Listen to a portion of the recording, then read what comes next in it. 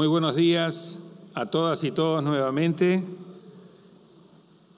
Panel 7 es el último panel de este Foro Global 2023 y el tema no podría ser más adecuado, más oportuno y más importante.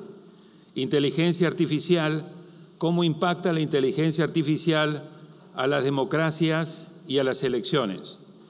Y para abordar este tema no podríamos tener un mejor panel, integrado por 4 estupendos expertos. Primero, Noah Giansiracusa, quien es cientista de data, profesor de la Bentley University y autor del libro How Algorithms Create and Prevent Fake News. Muchas gracias, Noah, por estar acá.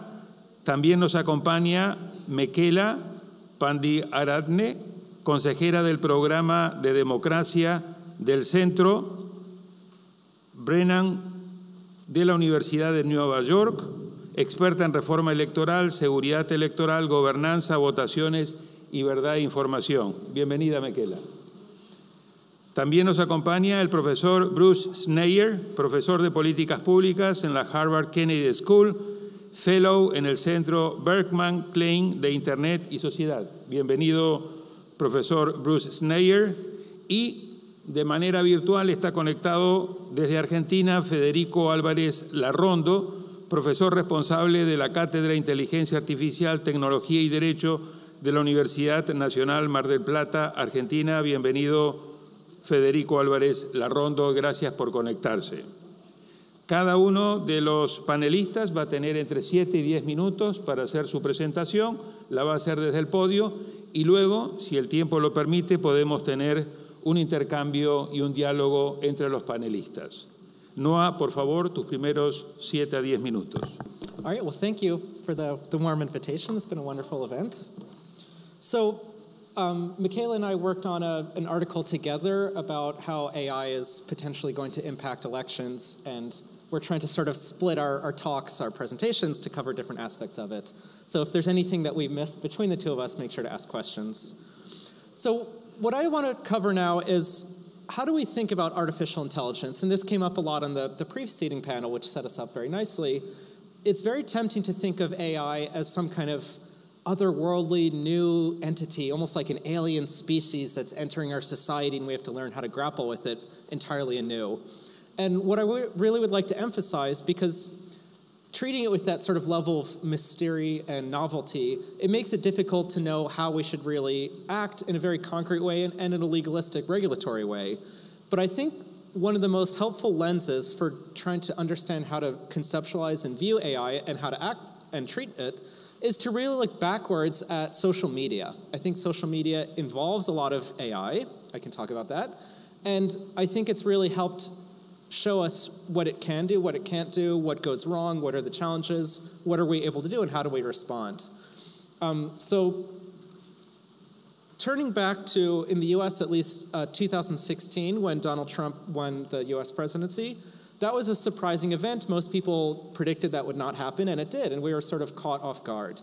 And the narrative that quickly emerged was that there was so much, at the time they called it fake news. Now the more accepted terms are misinformation, if it's just sort of untrue statements, not necessarily designed to mislead, or disinformation when it's deliberately deceptive. So fake news is kind of a loaded term. We try to use those other words now. But the narrative that emerged was that there was a lot of mis and disinformation, particularly on social media, and that the algorithms that are powering social media were responsible in part for spreading the virality of this misinformation. And this may not have, convinced millions and millions of people to switch their vote, but the election was so close that even if it just convinces 1% or a fraction of a percent of the US voting population, if that happens in the right states, because of the way our electoral system works, that could have been enough to swing the election. Well, now we are, 7 years later, and for better or worse, we still don't really know what the true full story was. In other words, when we look back, it's very hard to know how much did social media actually impact the election.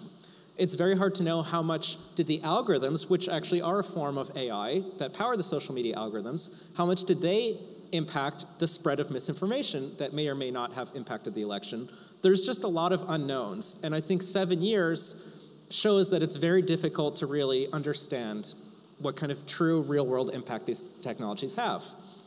And one of the reasons is, what can we measure? We can measure how viral a post goes, right? I can look at some piece of fake news, some misinformation, and see that it's spread across these different platforms. It jumped from YouTube to Facebook to Twitter. We can count the number of impressions. That means how many people viewed it. Millions of people saw this. What we can't do so easily, it's very difficult, is to understand what impact did seeing that have. Did people look at it and laugh and say, that's a silly story, and they reshared it anyway because they felt like it?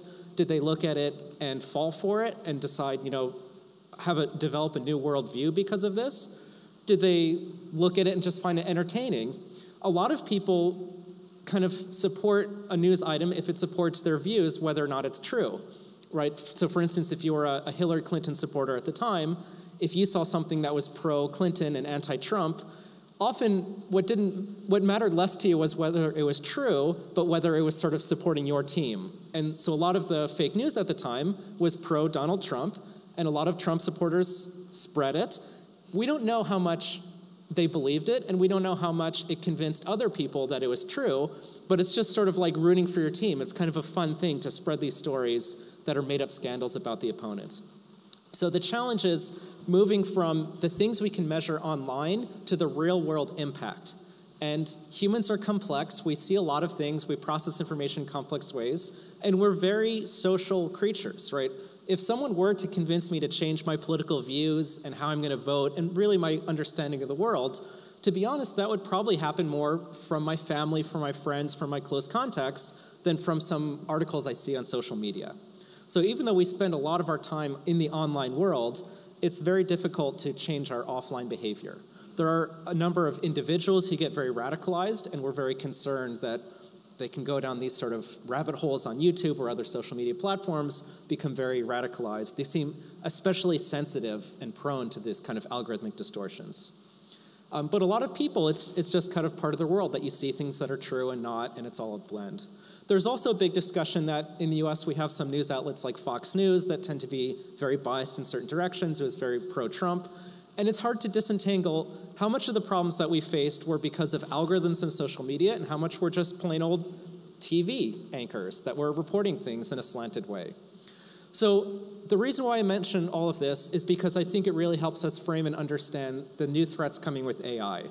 The things that I think are really question marks is, yes, the technology, the AI is improving. Everything we saw before, like bot accounts on social media, some run by Russian governments or affiliates that were kind of designed to distort our public conversations, to get people to bring up controversial issues, even to sway the way we might view the presidential candidates in other elections. All of that activity will happen again. It is happening. It's sort of a constant, but the technology that drives it, right? AI can power deepfake images that are much more convincing than we ever saw before. Deepfake audio is a whole new chapter where you can hear someone's voice that sounds very authentic, and it's trained on maybe a minute of them speaking, so it's really quite powerful.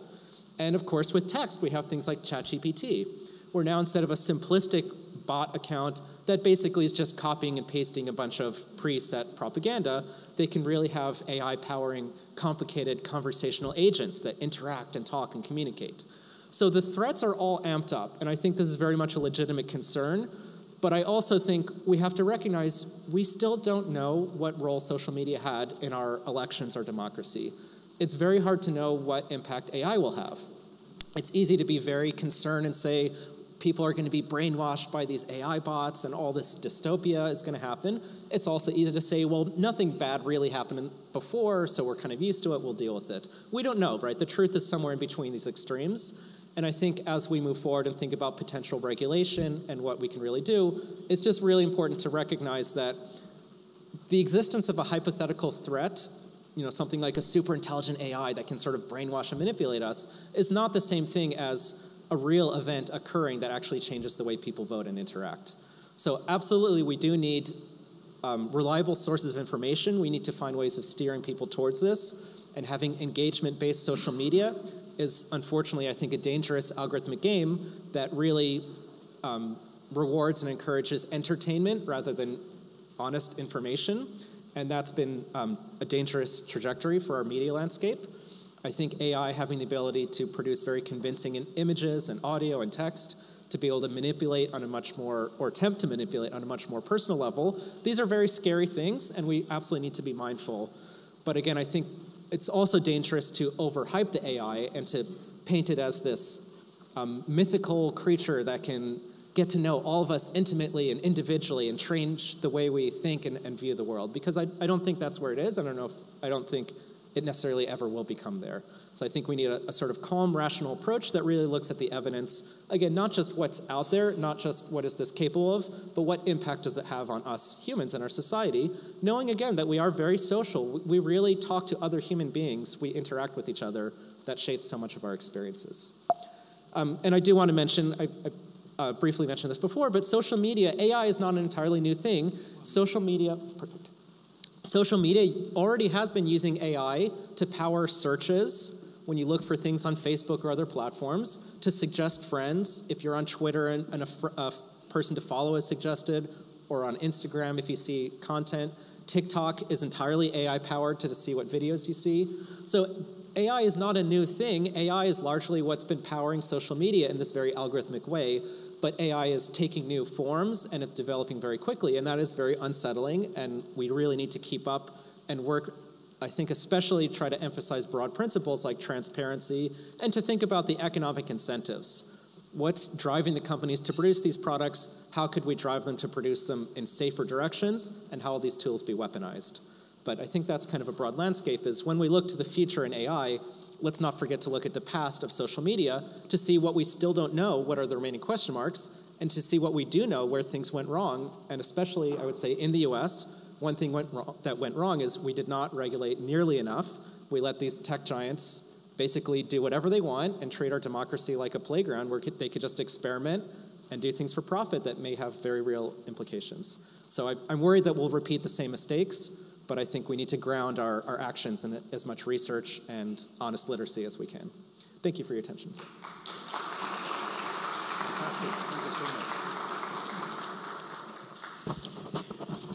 Great presentation, Noah. Thank you so much. To start thinking for then the dialogue part, I think that will be very important.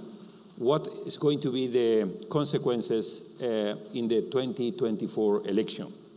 To what extent we are going to see a déjà vu of the 2016, but now improved with the new technology. And now I have the pleasure to invite to speak Mekela, please. Hi, everyone. So to follow on from some of Noah's points, I think one big question mark around the impact of generative AI on the information landscape is, to what extent does it simply amplify existing problems and longstanding issues, or does it do anything that is truly novel? And to some extent, I think we can say that we would expect it to amplify existing issues. It will sort of lower the cost and potentially increase the scale of influence campaigns and disinformation campaigns, make it easier to produce more sophisticated-looking content.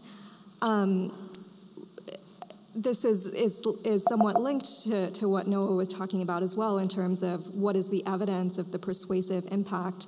But there is limited evidence that Russia's foreign influence campaign, information campaign in the 2016 American election meaningfully influenced electoral outcomes or voting behaviors on a large enough scale to produce an impact. But there is a question mark about the future for these types of Russia-backed influence campaigns. Generative AI will lessen the need for human intermediaries, particularly those that are familiar with English language and other specific information contexts, and make it easier to produce those campaigns on a larger scale. Prior Russia-backed foreign influence campaigns were also marred by obvious errors. The content they produced was obviously flawed. There were grammatical errors, misused idioms, and incorrectly used backtick, and so on. And generative AI has the potential to blunt those flaws.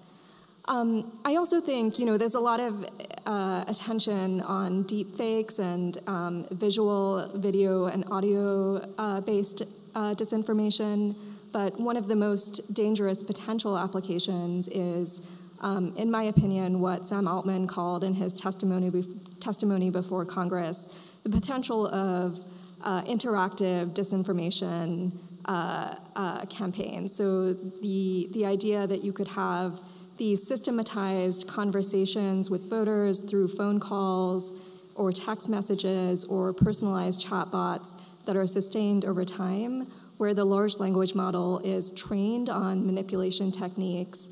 It's potentially targeting voters' particular demographic characteristics. It can draw on a set of responses that are optimized to persuade and can adapt in real time to what the voter is saying, potentially can monitor their emotional state as well in a kind of video interaction.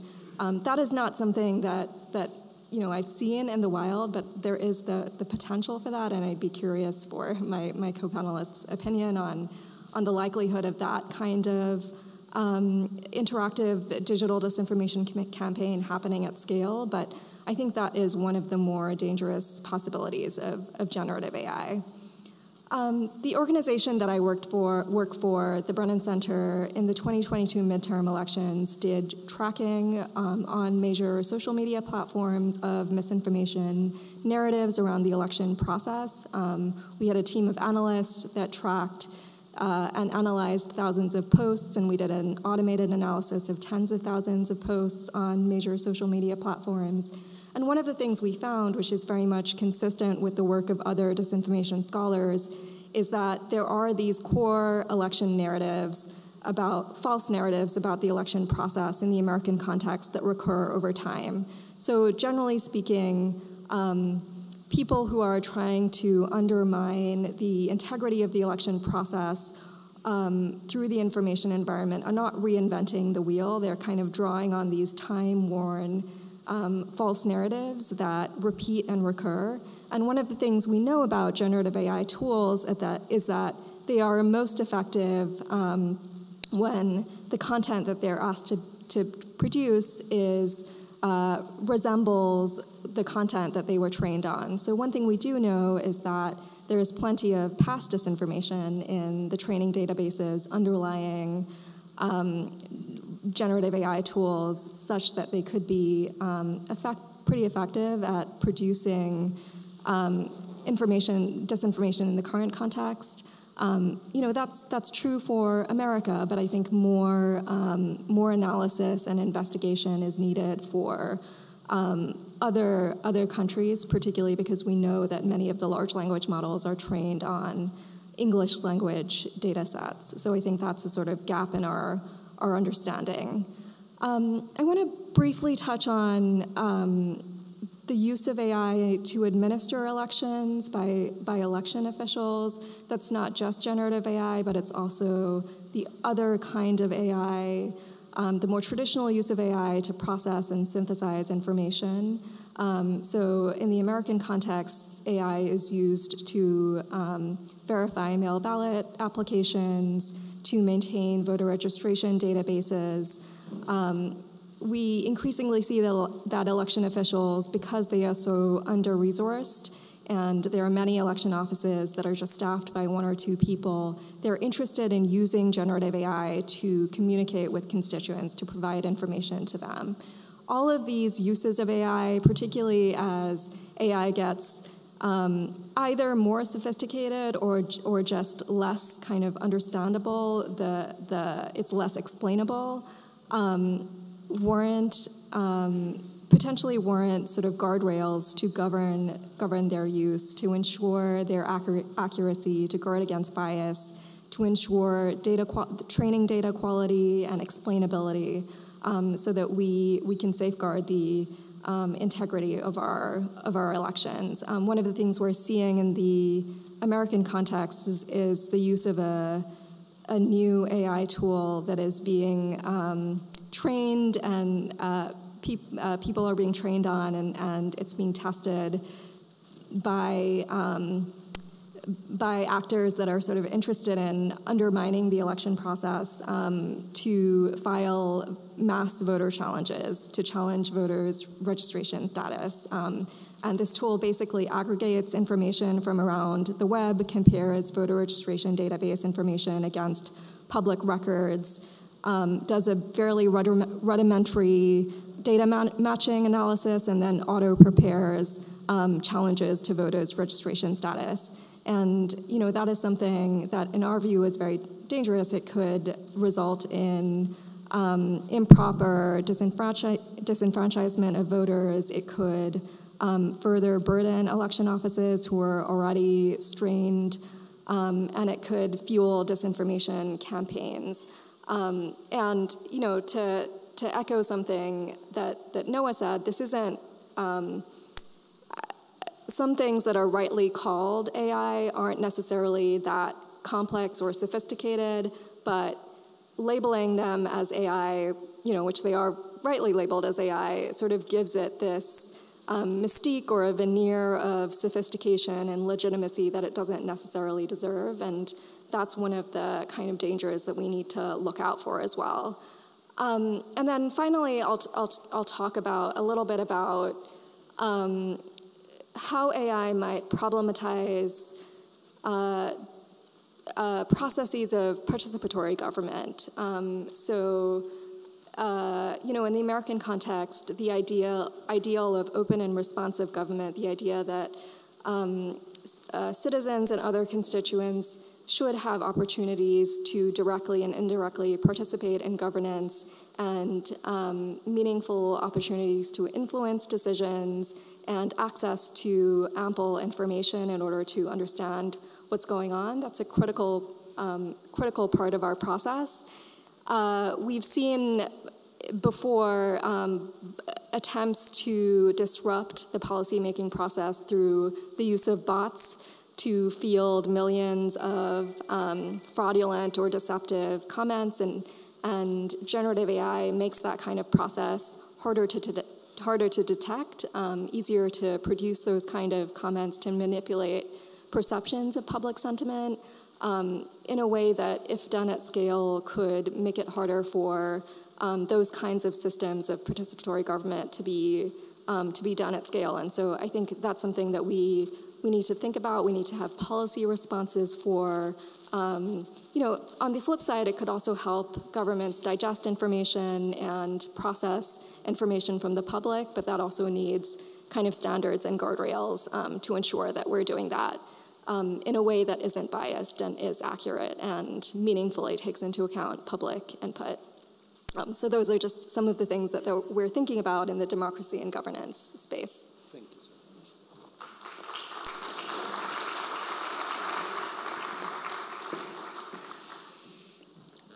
Thank you so much, Mekela. Great presentation again, and it will be important during the dialogue to also see what can be the implication or use of artificial intelligence in the funding of political parties and all the issue regarding money and politics. I think that this is an area that I think is quite important also to explore. And now I have the pleasure to give the opportunity to share with us his view to Professor Bruce. Bruce, please, go ahead. Hey, good morning. Thanks for inviting me. I want to quickly make sure that we differentiate between what ChatGPT can do right now in September of 2023 with AI in general. It's important not to get wrapped up in the current limitations and capabilities, because this technology is changing extraordinarily fast. There are things I've written in March that are no longer true today. So when I think about AI and how it will change things, I look across 4 dimensions: speed, scale, scope, and sophistication. Look for changes there, and when changes in degree, make changes in kind. So I have 8 examples of where AI can affect democracy and elections. The first is AI as teacher.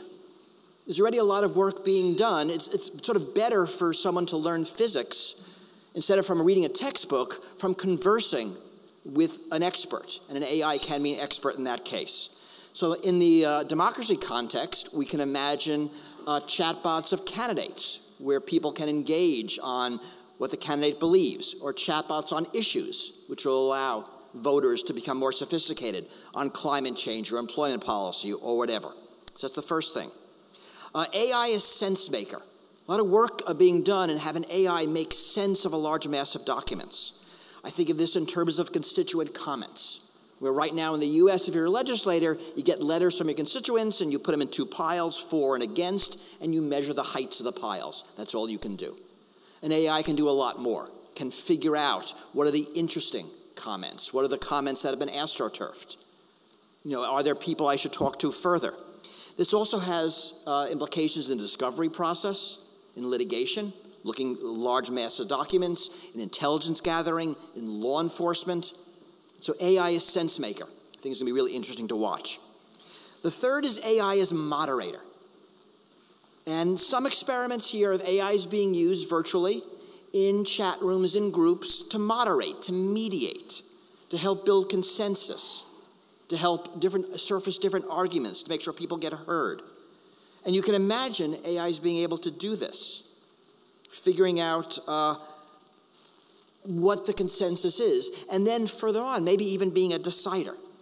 Already AIs are being used to decide who gets certain benefits, whether you get a loan or you get admitted to college. You can imagine them being used to decide government benefits. You could even think they might be used in some administrative capacity where we had physical judges, but don't have the ability anymore. Number 4 is AI as lawmaker. We have already seen AIs write bills in Congress, mostly as a stunt, so not real yet. But it is not unreasonable to think that an AI could come up with policy ideas, can actually write legislation.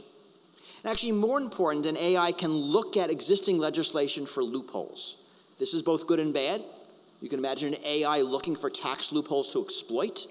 You can imagine an AI looking at pending legislation for loopholes to close.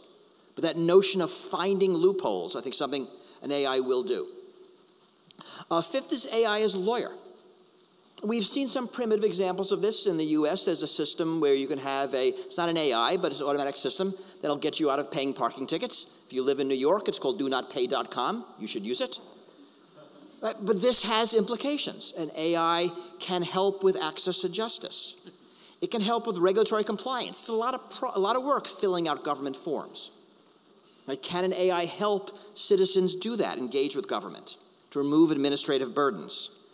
Some things to watch here, right? Access to justice, is it two-tiered? Right? Do the rich get the human lawyers with the help of AI? Do the poor just get the AI?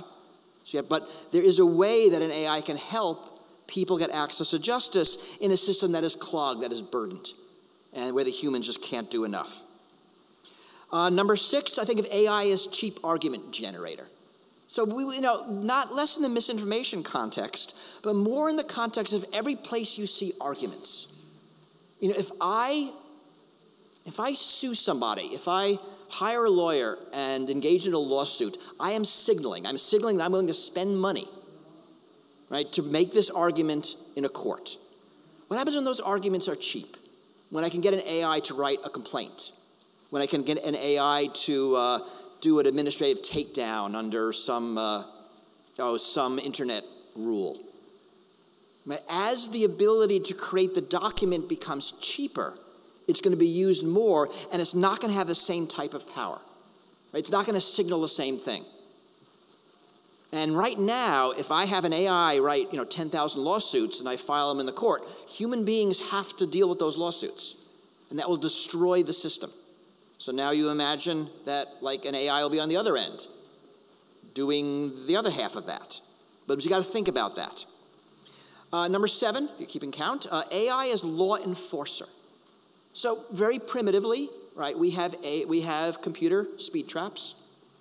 We could easily imagine computer, left on red detectors, the automated detection of people violating the law is going to become more sophisticated. And you can imagine AIs doing some more sophisticated reasoning before they decide that someone is violating a law. And you take that a little further, you can imagine micro-legislations. You can imagine laws being written specifically because we know the AI will be doing the enforcing. And you can imagine laws being designed to a person. And I think this is a really interesting thing to watch sort of as this happens. You know, already the recording industry automates takedown notices. Right? That's very primitive. You can imagine that a lot more sophisticated. And lastly, number 8 is AI as propagandist, right? Which we've heard a lot about. That's misinformation, disinformation. And I worry that this is largely a moral panic. A couple of things I want to talk about. The first one is the notion of persona bots. So again, when is it different? Speed, scale, scope, sophistication. So LaTanya Sweeney, a professor at Harvard, postulated that you can imagine these personas that are on social media that are just behaving normally. They're in groups of, affinity groups for knitting or this neighborhood. They're like regular people, but once in a while they say something political. They're not propagandists, but occasionally they say something that is propaganda. That's no big deal, but replicated over the millions, that's an enormous deal. And that is something that we can see with AI. And we're likely to see some of this very soon now. So between now and the end of next year, 3/4 of people who live in democracies on this planet are going to vote in a national election. And right, this is Argentina like really soon. This is Taiwan in January. This is Poland. This is the EU. This is the US. This is the UK. These are not small countries. These are not countries for whom don't have geopolitical reasons that other countries care about them. So we are likely going to see the effects of AI propaganda in the next few months. I think Guatemala just had an election. And so far it hasn't been much. We haven't seen much in Taiwan, and you'd expect to see anything new China is coming up with in Taiwan, but the election's not until January. And historically, powers like Russia and China test their tactics first in smaller countries before they roll them out to the larger countries. So, the EU, the US, UK has to be before January 2024, but it's going to happen this year. We're going to see what will happen in those jurisdictions in other jurisdictions first. So pay attention globally to what is going on with elections in democratic countries, because they're going to affect what is coming. So that is my whirlwind tour through how AI might affect democracy. Again, don't get hung up in the limitations of today.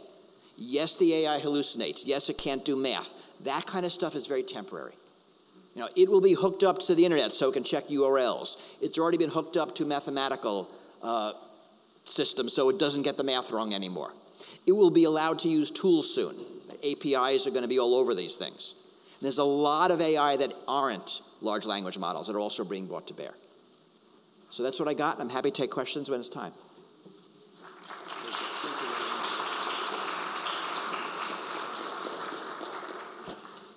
Thank you very much, Bruce. Regarding Latin America, I think that following what you were saying about the coming elections, we are going to have 8 elections in the next 16 months. Presidential elections. So I think that it will be a fantastic moment to take the polls in Latin America in order to see what is going to be the impact of this. However, I would like also to invite all of you, once we come back after Federico, because we have one more speaker, to speak on the good things about artificial intelligence, not only about the threats or the negative, but also what are the positive things that we can identify in order to make a balance between positive and negative or not so positive aspect. Some good things on my list. Federico, bienvenido. Perfecto. Bueno, en primer lugar, muchísimas gracias al presidente Leonel Fernández por la invitación. La verdad que es un placer poder estar hoy aquí con ustedes, con los organizadores, aún a la distancia y después de haber escuchado 3 disertaciones brillantes. La idea que nosotros queremos plasmar desde el Cono Sur es justamente reflexionar sobre lo que bien se ha planteado en los momentos previos, y es en este impacto de la inteligencia artificial en el sistema electoral. Pero para eso nos parece fundamental entender el escenario mundial al cual nos enfrentábamos ya antes de la disrupción de estas últimas tecnologías, como vamos a ver. A ver, nosotros tenemos instituciones sobre las que se sustentan nuestros sistemas democráticos que estaban basados en una lógica de pensamiento en la cual los países, por lo menos los estados modernos, tenían límites geográficos dentro de los cuales, como bien lo expone Garabedian en Argentina, encontrábamos que los estados tenían soberanía, tenían un territorio determinado, una población, un aparato administrativo y un gobierno. Es decir, que dentro de esos límites el Estado ejercía el poder, dentro de esos límites estaba su población, los congresos dictan normas para esa población que está dentro de esos límites territoriales, y la democracia, en líneas generales, es la herramienta en el mundo occidental para elegir a nuestros representantes. Ahora, esos sistemas eran funcionales dentro de la estructura de un mundo real, un mundo en el cual el contacto era un contacto físico y en el cual se ha desarrollado la humanidad desde sus orígenes. El problema es que todo lo ha cambiado la aparición en la década del 90 de Internet. ¿Por qué? Porque cuando aparece Internet, en los hechos, lo que aparece es algo que nunca antes la humanidad había vivenciado, que es la posibilidad de vivir en dos tiempos y en dos mundos a la vez, pero además con la paradoja de que en ese mundo virtual o paralelo al cual nos vamos mudando lentamente, tiene o carece en principio de normas o leyes que puedan ser aplicables en toda su extensión. Es decir, venimos de sistemas legislativos, de organizaciones estaduales que reconocen su imperio dentro de unos límites territoriales acotados, y de pronto nos hemos encontrado en este siglo XXI en que nos han llevado a un mundo paralelo, un mundo virtual, en donde no hay esos límites geográficos, y por lo tanto el gran conflicto, como bien se ha planteado en el día de ayer y hoy también en el panel anterior, es precisamente determinar cómo se regula, cómo se legisla en un espacio que en realidad se ve de esta manera. Es decir, no hay límites geográficos, y en donde fundamentalmente las empresas se encuentran con que su clientela, sus usuarios, no tienen nacionalidad, son usuarios simplemente que están esparcidos a lo largo del mundo. Por eso es que esto genera la primera crisis que impacta dentro de los sistemas estaduales y de los sistemas democráticos. Porque lo que nos tenemos que preguntar es, en este mundo paralelo, ¿quién es realmente el que manda? Y aquí nos encontramos con que, a diferencia de lo que podemos creer que es que los estados son los dueños o son aquellos que pueden establecer las normas, en verdad, hoy tenemos nuevos dueños. Y esos nuevos dueños son estas empresas que, en realidad, por lo general son plataformas, redes sociales, las cuales tienen un impacto y un alcance que nunca antes había visto la humanidad. Conocimos después de la Segunda Guerra Mundial las empresas transnacionales diversificadas a lo largo del mundo, pero con sedes físicas, pero jamás habíamos visto esto, que son empresas que directamente habitan en ese mundo paralelo y que congregan a miles de millones de usuarios dentro de las mismas. Esto a mí me parece disruptivo, porque mientras que el presidente Biden toma una decisión y en principio puede influir en los 350 millones de habitantes en los Estados Unidos, mientras en mi país el presidente Fernández puede impactar con sus normas o sus decisiones en 46 millones de habitantes, estas empresas tienen llegadas, por ejemplo, en el caso de Facebook, a casi 3.000 millones de habitantes esparcidos por el mundo. Y todo ello gracias a la incorporación en todos nuestros cuerpos, acompañándonos de este dispositivo que nos ha convertido en una suerte de cyborg. Un dispositivo que brinda información consciente e inconsciente de forma permanente. Y esa información, como bien se explicaba hoy en el panel anterior, lo que permite es precisamente el perfilamiento de cada uno de los usuarios. Ese perfilamiento es el que permite que recibamos aquellas noticias que nos parecen, aquellas publicidades que nos parecen atractivas. Ahora, una vez que tenemos un perfilamiento de cada uno de nosotros, lo que el sistema o los algoritmos claramente pueden hacer es predecir. Y si pueden predecir, pueden entender el comportamiento que van a tener los humanos y en base a eso formular recomendaciones. Eso es lo que hace Netflix, eso es lo que hace Spotify. Es decir, los algoritmos lo que tratan permanentemente es de captar la atención de los usuarios de manera tal de tenerlos permanentemente vinculados, permanentemente atentos a su pantalla y consumiendo los servicios de la misma. Para eso generamos dopamina de manera constante. ¿Y qué es lo que el sistema pretende? Bueno, la satisfacción del cliente. Ahora, esto se torna más complejo cuando los algoritmos ya no están pensados solamente para el uso de la publicidad, sino empiezan a jugar en el campo de las noticias. Hace 7 años, un periódico de los que más ha crecido en el cono sur, como es Infobae, anunciaba que junto con el Washington Post habían creado una herramienta también de reconocimiento de patrones predictiva a los fines de recomendarle a los usuarios aquellas noticias que se condecían con sus gustos. Es decir, lo que nos planteaba desde el Vamos es que a partir de ahora sus recomendaciones iban a estar direccionadas de tal manera de llevarnos a consumir aquellas noticias que eran o se correspondían con aquellos contenidos que a nosotros nos generaban satisfacción, que nos generaban convicción. Por eso es que el medio decía que en los hechos lo que nos estaba brindando a partir de ese momento era una suerte de edición personalizada del diario. Es decir, que lo que buscábamos ahora en esta segunda etapa es la satisfacción del lector. Ahora, cuando las redes sociales empiezan a jugar y a enviarnos ya no solo publicidad, sino ahora propaganda, en este caso, de contenido o información vinculada a ideas o a participación política, lo que comienza a hacer es a establecer o reafirmar el sesgo de confirmación. Es decir, como bien dice Eli Pariceri, más allá de que hay autores que no comparten esta postura, hay algo que sí es cierto, y es que las redes sociales empiezan a filtrar claramente la información que le llega a los usuarios, y de esa información selecciona aquella que se corresponde con los gustos y decisiones o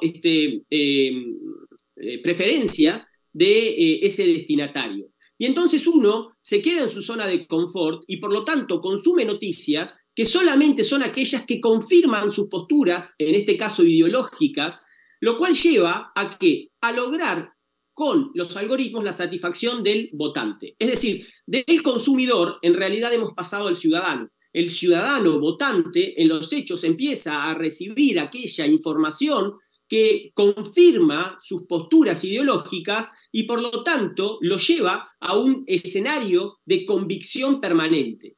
Y esto es uno de los pilares esenciales que lleva a colocar en crisis a la democracia.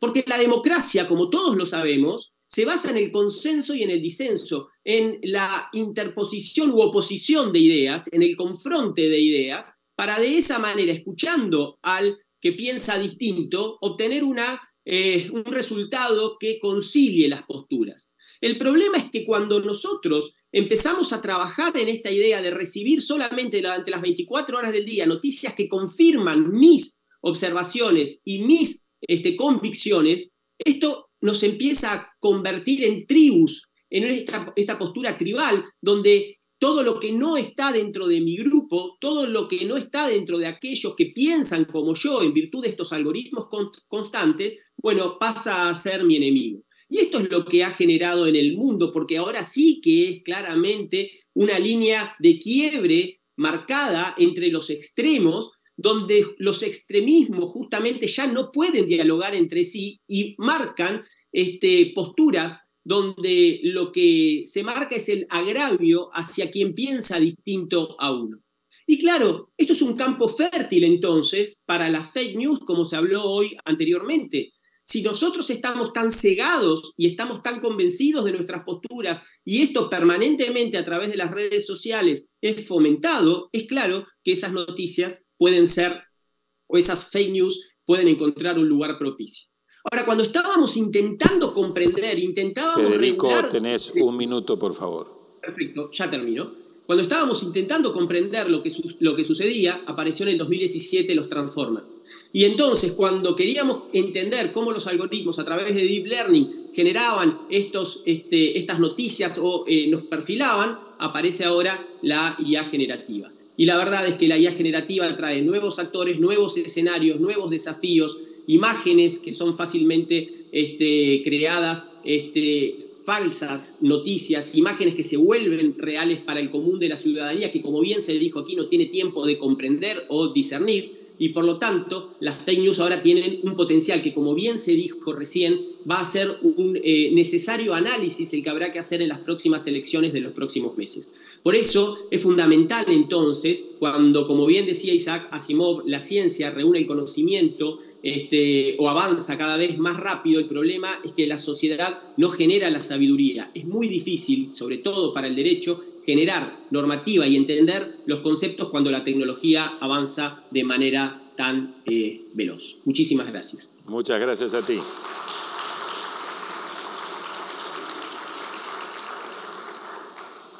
Well, it was not a fake news when I said at the beginning of the panel that this will be an outstanding panel with 4 great speakers, so without artificial intelligence. So let's go now into the debate. Bruce outlined 8 critical points about artificial intelligence, some of them positive, some of them negative. Could you please, Noah, give us a short list of what are the 3 main positive contributions of artificial intelligence that I think that you would like to share with the audience, please? You can do it from there. Is this working now? Yeah.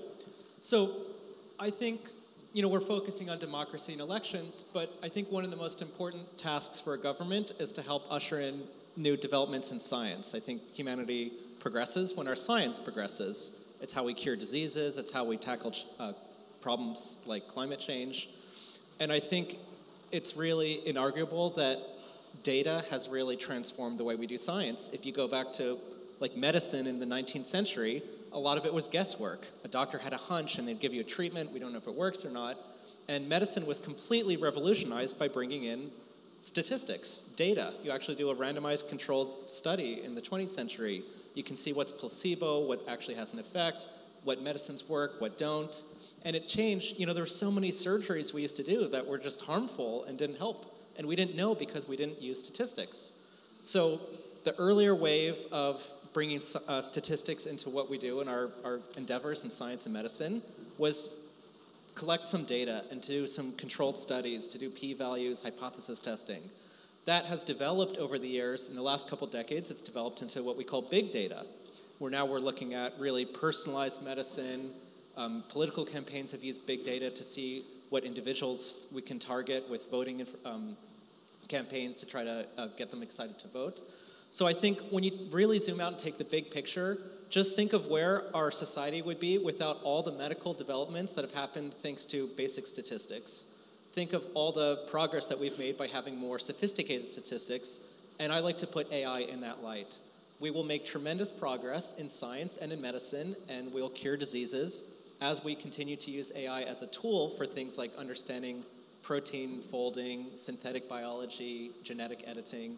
So I think, don't think of AI as this magic entity that will solve all these problems. Think of it as a powerful tool, just like statistics has been for the last 200 years, a powerful tool to help us understand our world and understand medicine. And specifically regarding democracy, what will be the 2, 3, just outline, the most positive impact that you see that artificial intelligence can contribute? Well, I think Bruce talked a bit more about directly how democracy will be using AI, but I really want to zoom out and think one of the most central tasks of our democracy in the next decades will be climate change. I think democracies will fail if we don't address it, and our success as humanity is central to this.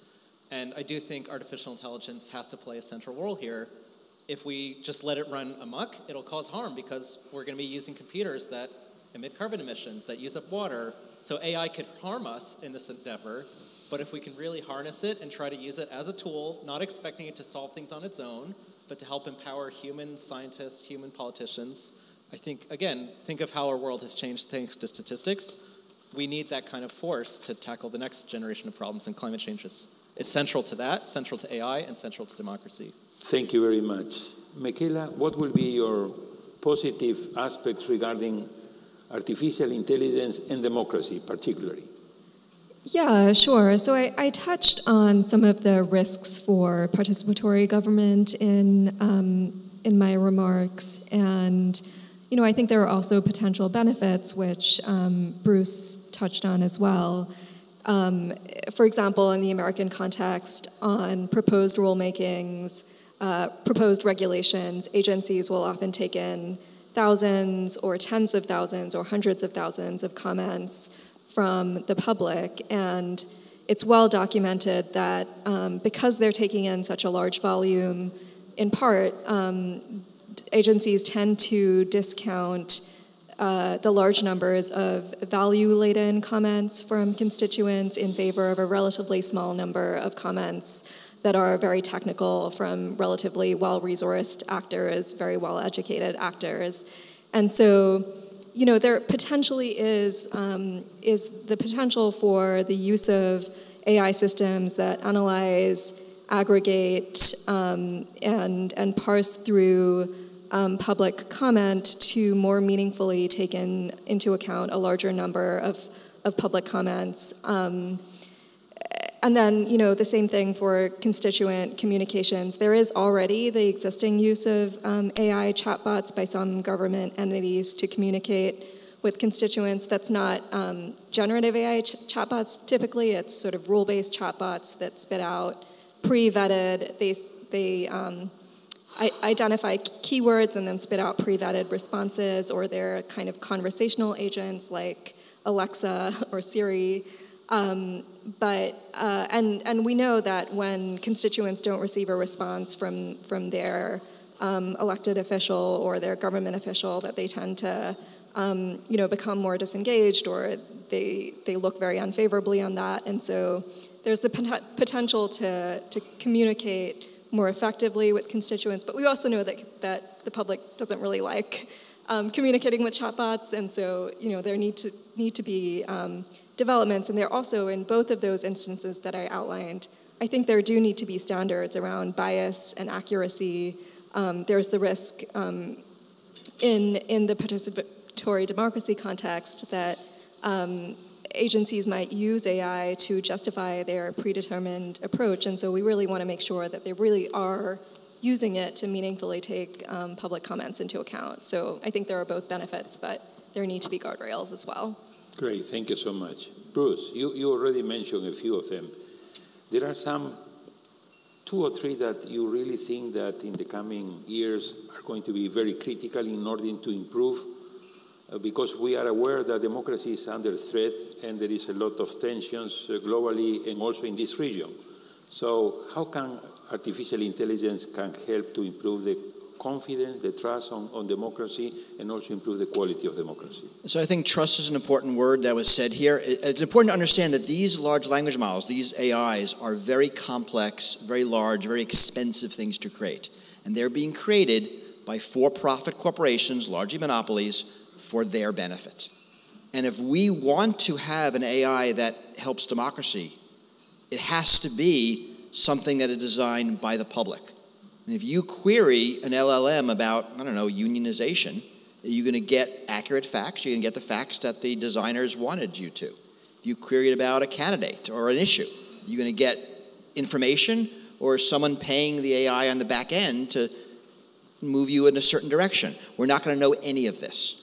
And so it's really important when we think about building these AIs, for all the things of good that we're talking about, that if they are going to be designed and built by for-profit corporations for their profit, they'll never truly be our agents. They'll be double agents. Right? They'll be secretly working for something else. Just like when you go to Google, right, you see real entries, you see entries that were paid for you to see. When you go on Amazon, first 7 screens are products that have been paid for you to see.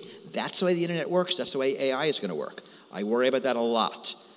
Second thing I want to very quickly, a lot of talk about existential risk, right? That the AI will destroy humanity. The common thought experiment is the paperclip maximizer, right? The AI is told to make paperclips, and it makes paperclips even as it destroys all of Earth's resources.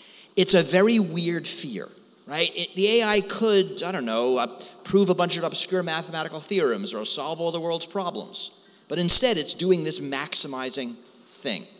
Science fiction writer Ted Chiang talks about this and says, look, that idea is every startup's business plan. And people's fears of AI are actually misplaced fears of capitalism. And Charlie Stross, another science fiction writer, goes further and calls corporations slow AI, that they are profit-maximizing entities that do everything they can on that single goal. We are terrible at regulating slow AI in the United States. Mm-hmm. Right? And regulating fast AI will be just as hard. But really thinking about the essential humanity and how we ensure that that is paramount, and whether it's against slow AI corporations or fast AI, the technical kind. And that's another way we can ensure that these technologies help democracy and not hinder democracy. I get it that these are hard solutions. Great, thank you so much. Federico, yendo a ti y viendo desde América Latina, esta mañana en el panel anterior se hablaba de que solamente 8 países de América Latina tienen algún tipo de legislación, solamente 3 tienen protección de propiedad intelectual y solamente 1 tiene protección de datos, si mal no recuerdo.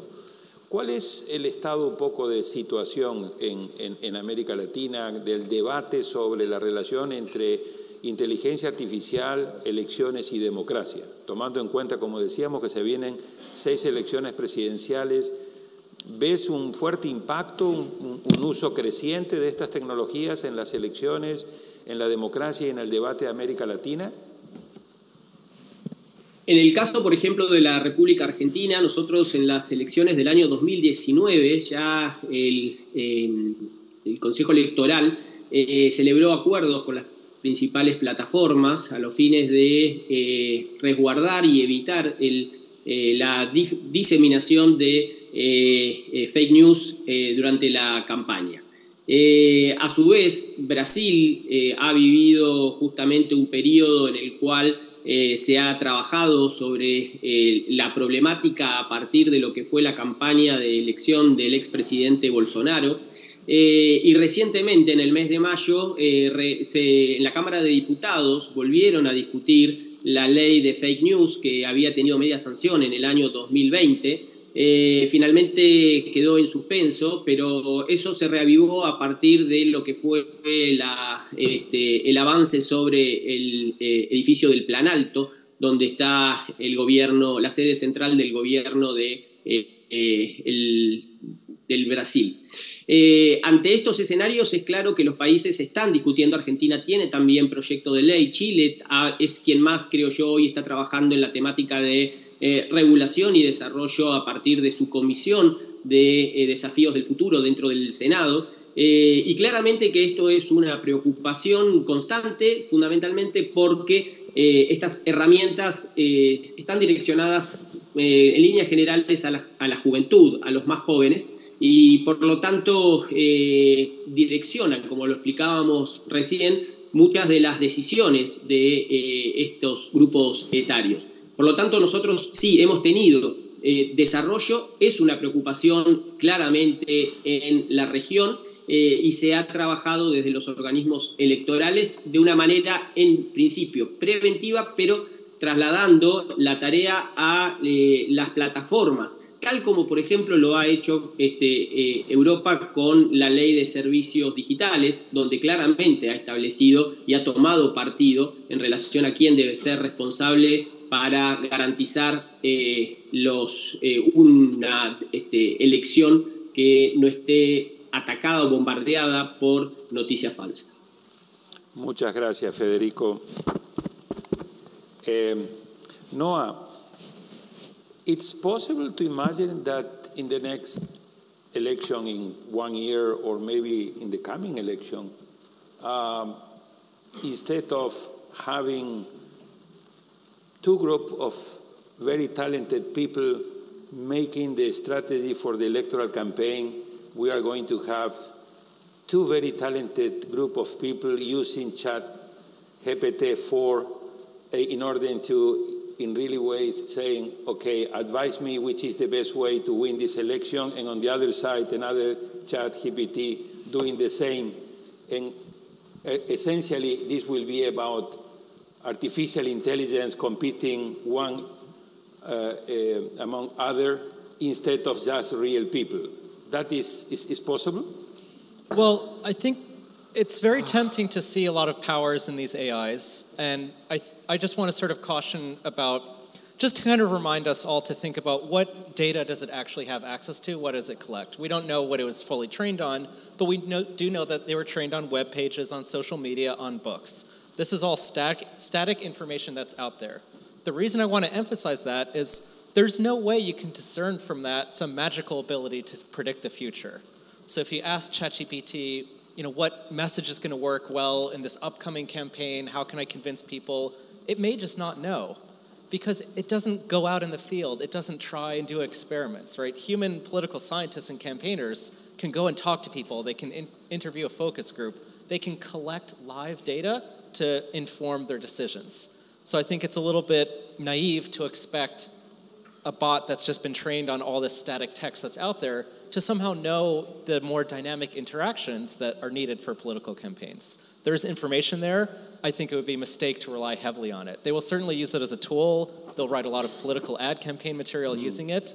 But to just say, give us the best strategy, I don't foresee that coming. Bruce does say AI will change, so maybe in the future. But for now, we're not there, in my opinion. Bruce, thank you. No, Bruce, you want to? So I think that is changing. I mean, having AIs able to run focus groups, make polls, query things, use Quora, use TaskRabbit, right? Use a Mechanical Turk. These things are coming, and not far away. I mean, Microsoft is working on building direct API use into its current AIs. I mean, I wouldn't let an AI run the campaign, but AI as political strategist, suggesting ideas, being part of a human AI conversation will likely result in a better outcome than just human, or certainly just AI. And that's the way to think of these futures. Not that the AIs will take over. They're going to become part of what has been solely a human process. So the human process of figuring out, what political messages work, what campaign slogans work. Right? That is a human iterative process which will include AIs to some degree. And will they do better? We will see. Eventually, probably yes. Is that eventually sooner and far away? We don't know. It's really hard to predict timelines here. We don't know if things are a little bit hard or a lot hard. Thank you. Mekela, and what about political ads and deep fake? Yeah, sure. So, I want to pick up a little bit on what has been said Sure. as well. I think when we're thinking through how we should regulate the use of AI by campaigns and by other political entities, one of the things that I've been thinking about is what is it that we're actually worried about? So if somebody uses ChatGPT to help them write a campaign email and then it goes through several layers of review by humans, it's not clear to me that that is so different or much more concerning than what is already happening. What is more concerning to me is the sort of release of unsupervised chatbots into the wild, where there's no sort of human oversight, or intentional deception is also concerning, which is that's also where political ads and deepfakes come in. I think in general it's helpful to step back and say, what is different? What actually are we worried about here? And can we imagine it that using deep fake, because one thing is to receive a fake news through WhatsApp, but completely different is to see President Fernandez saying something that President Fernandez didn't say. And what I'm seeing is, hey, it's perfect. I think that it's President Fernandez saying that.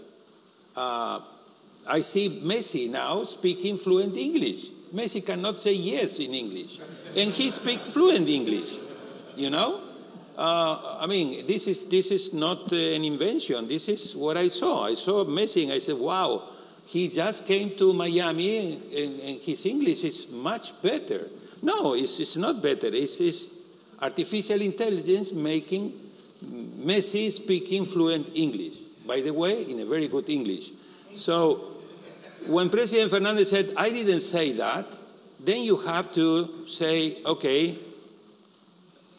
who trusts? Is what he said, or is now that he's saying, I didn't say that? In a moment in a society where trust is very low. So how that can affect highly polarized, very competitive elections that now are using this new, highly sophisticated technology. Bruce? So I think it's less than you think, because in that future world, that is going to happen all the time. Right? If you say something that isn't you, and you go out and say, look, I didn't say that, everyone will say, oh yeah, it must have been a chatbot. Because we will all know that chatbots do that. So you move forward to the world where that's common, that's now common. And everyone will know when they see a video, and the person says they didn't say that, that's perfectly reasonable. As opposed to 10 years ago, that would be a ridiculous defense. I never said that. It's on video. Of course you said it. So the world is changing. Most of us use these memes as social signaling. They're not, people aren't getting the truth of them. They're sharing them because they espouse their worldview. And the lousy fakes, in the US, we've had what we call cheap fakes, which are like minimally doctored videos. They're shown on Fox News. People don't care if they're true. They share them if they magnify their worldview. So we're already in that world. People are seeing this and being told all the time it's not real. I don't think it's that big a problem. But this is in the United States, not necessarily in our countries. In our countries, we have not yet reached that level. And that's why I think that can be very dangerous. What do you think, Federico? ¿Qué piensa Federico en el caso de América Latina o Argentina? Esto no está tan extendido como aquí en Estados Unidos. Bueno, concuerdo absolutamente con lo que planteabas. Nosotros más alto, si puedes, el volumen. Perdón. Sí, ¿me escuchan? Ahí. No. A ver, ahí. Hola. Ahí está mejor. Perfecto. No, concuerdo absolutamente con tu planteo. En realidad, uno de los grandes problemas que ya hemos experimentado durante la guerra de Ucrania, Vladimir Zelensky tuvo que sufrir la difusión de un video en el cual llamaba a sus ciudadanos a rendirse y que era claramente un deepfake. La pregunta ahora entonces es ¿cómo hacemos con una población que recibe permanentemente esas noticias que buscan impactar y justamente se presentan absolutamente reales gracias a la IA generativa? En nuestros países, por lo general, como todavía siguen siendo la excepción, los medios tradicionales que todavía tienen un gran alcance, de inmediato se hacen eco. Nosotros aquí en Argentina hemos vivido recientemente una alteración de una imagen del presidente de la Nación, en el cual en realidad lo que habían hecho era ralentizar su exposición y parecía que estaba bajo los efectos del alcohol. Y en realidad lo único que se había hecho era modificar la velocidad en la cual el presidente estaba dando ese discurso. En el caso de Chile, por ejemplo, Chile está debatiendo un proyecto de ley para establecer como agravante en los tipos penales el uso de la inteligencia artificial. China ya ha dictado una normativa específica para el uso de las deepfake y ha regulado el uso de la IA generativa y ya en principio se ha difundido una primera condena por el uso de ChatGPT-4 para crear información falsa. Creo que en realidad uno de los mayores desafíos, y vos preguntabas recién, bueno, ¿cuáles podrían ser las facetas positivas para la democracia de la inteligencia artificial? Y esto me parece muy importante para marcar las luces y sombras. En realidad estos sistemas también nos pueden servir para automáticamente identificar cuando eso es falso y diseminar con la misma velocidad en que se ha difundido ese video falso que vos ponías como ejemplo del presidente Fernández diciendo algo que no ha dicho. Bueno, que con esa misma velocidad las grandes plataformas sean las que tengan que difundir la información de que ese video es falso. Creo que ahí la IA juega ese doble perfil que bien plantea en su último libro, La próxima ola, uno de los creadores de DeepMind, donde dice, sin la IA no vamos a poder subsistir como sociedad humana, pero también con la IA corremos el riesgo de dejar de ser una sociedad humana. Gracias, Federico.